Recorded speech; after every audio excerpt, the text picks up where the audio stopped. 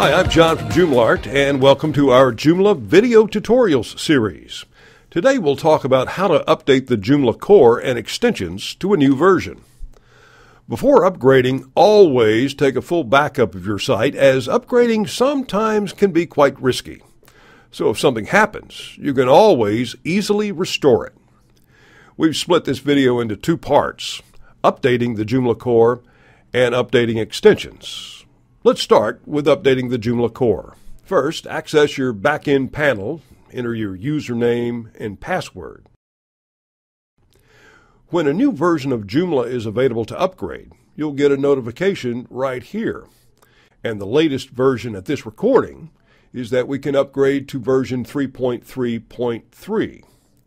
You can simply click on Update Now to update, or you can go to Component, Joomla Update,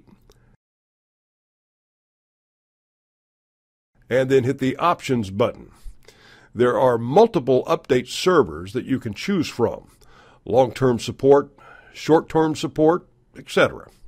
If you select Custom URL Update Server, then you have to add your own custom URL. Keep the default settings for the permissions. Now save the setting. Before updating, you should purge the cache to ensure that we don't miss any other recent updates.